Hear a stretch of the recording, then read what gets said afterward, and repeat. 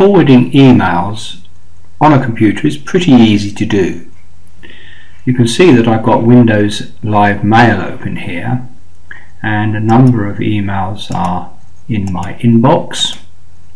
There's one here that came from Training Highway Support to this computer's email address, which is beethoven@thway.co.uk. And if I wanted to put the details of this or pass the details of what I've received from Training Highway to a couple of friends that want to join the learning and support system, as you can see, I've got a little button at the top here which says the word forward.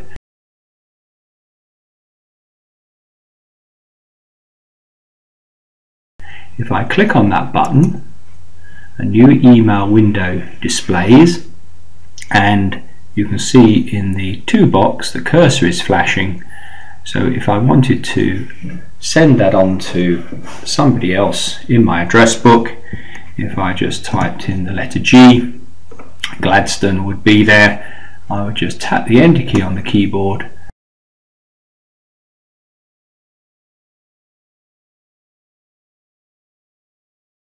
and if I use my tab key to jump in between the boxes, I can actually get just at the top of the original message. You'll see the original message in the main body of the email there, and just type a few words in there.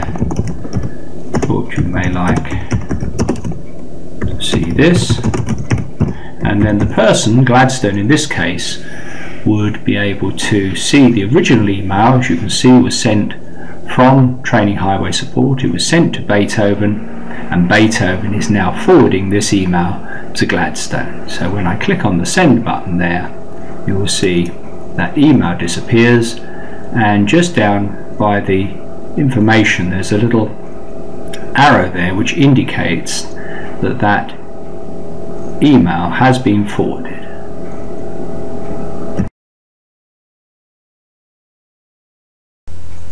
I can then check in the Sent Items folder that my most recent email, which is at the top of the Sent Items there, is the one that I forwarded to Gladstone.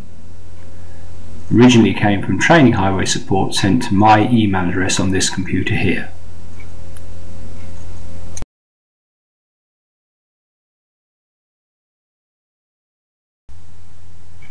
Back into the inbox of Beethoven's email Windows Live Mail system, and we've got another email here, proposed meeting. If I click on that, you'll see that this email has been sent to Batman, Shakespeare and Mozart, and when I forward this email, you'll see that the names of the recipients, the previous people that received this email, Batman, Shakespeare and Mozart, are actually still shown in the section which shows the original email. So say for example I was sending this to Sherlock from my list here. I would then use my tab key again and just get into the subject line and pass that into the main body of the email, where I could either choose to put something in there or just simply for your information. Before I send that email off, that email is going to Sherlock, but Sherlock will actually see the other people to whom the original email was sent. So if I click on the send button there, the email goes off, and in my Sent Items folder, again the most recent email shows that it's gone to Sherlock, but the original recipients of that email, Batman, Shakespeare and Mozart, are still shown in the original text of the email. Let's go back into the inbox again, and I've shown you that for one very good reason, that when you're forwarding emails you have to be careful that you don't forward on other email addresses that people have put into an email that you're pushing on to somebody else. Now if you look at the email here that says, where are we, good morning, there we go, we've got a good morning email here, and you can see that in the to box there are many people that have received this email. Now the reason that you can see all of those people's email addresses, or the names and the email addresses that are behind them, is that the person that sent this, it was sent from Houdini, as you see, did indeed put all the people's names in the to box. So if I were forwarding that message on, just as I did before, what I would in fact be doing is, if I sent this on to somebody else, let's put another email address in there, then the person that receives this email would have privy to all the email addresses of the previous recipients of that email. Now I'm going to show you how easy it is to remove those email addresses before you forward an email on. So my cursor is now in the main body of the email, and I can type some text into here,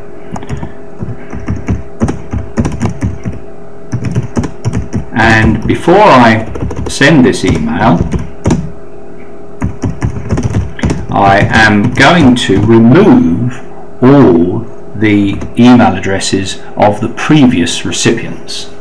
So you'll see what I'm going to do is to tap the down arrow key, and my cursor is now just above the whole block of email addresses that have been previously received this email. Normally if I tap the down arrow key, my cursor would just move down, but this time I'm going to hold down the shift key and tap the down arrow key, and can you see what is happening? By keeping the shift key held down and tapping the down arrow key, before I forward this email, I can remove all the original recipients. So I've got them all selected, and I simply tap the delete key on the keyboard, and that will then just put the main body of that email without all the other email addresses that previously had received it. And when I click on the send button, I'm not contributing to a lot of private email addresses being sent to somebody else without their permission.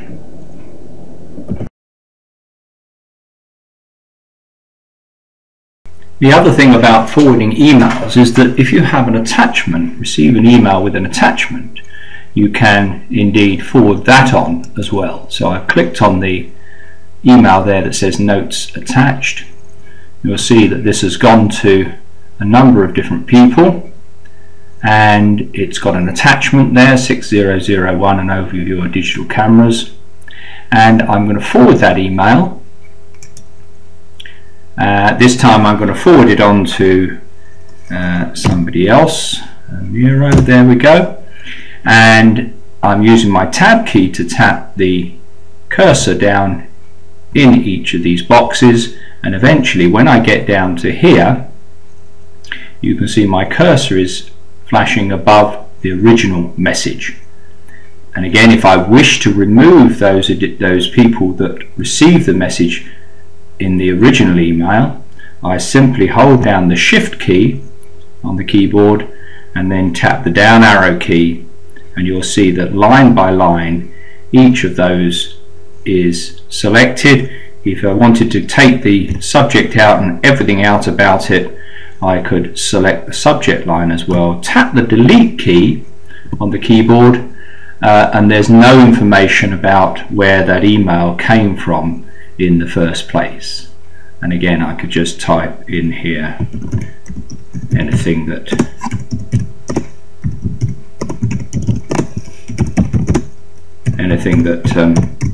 would add to the email before I send it.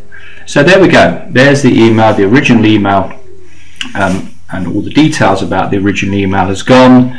And indeed, if I wanted to remove the FW, you notice that in the subject box it's got the letters FW with a colon, but if I just click into the box there and remove those as well, that wouldn't be seen by the recipient, Nero in this case, as an email that had been sent, forwarded on to them, but had originally been sent to other people. So I've removed all instances of anything to do with the fact that it is being forwarded. So I click on the send button, and then Nero will receive that email, and he will also receive the attachment that is on there. So I've clicked on the sent items again. There's my notes attached email, and there's nothing really there to see that it was an email that was forwarded on, because I removed all the other information before I sent it to Nero.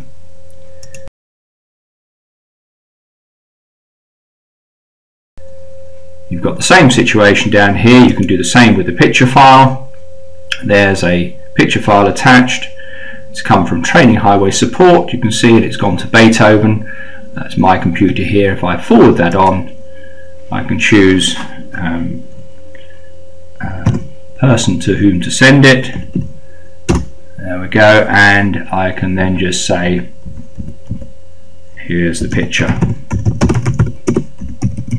I was talking of.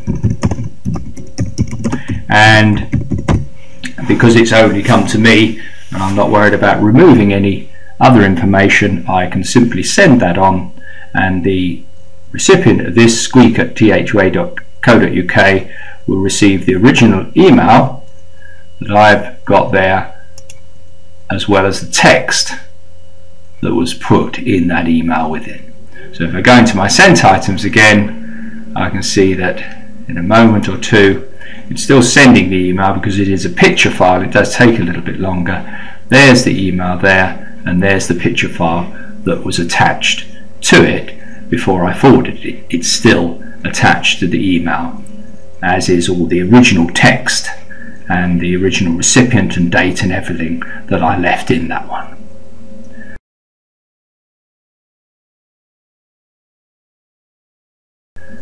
So when you are forwarding emails, one of the key things to remember is that if you do have email addresses that are in the original email, you should think carefully about whether you remove those email addresses before you forward it on to other people. If everybody did indeed put the multiple recipients in the BCC box, the blind carbon copy box, then that problem wouldn't occur. But unfortunately there are many emails that get whizzing around the internet. Often they're hoax emails saying that there's this terrible virus that's coming. Please forward this on to all the people in your address book. And most of those are simply hoaxes.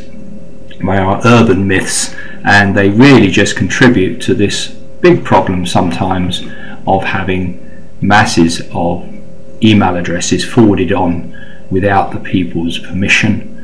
And there's nothing you can really do about that, I'm afraid. If somebody's forwarding your emails on and putting you all in the to box, your email can end up in all sorts of places where you wouldn't really want it to be.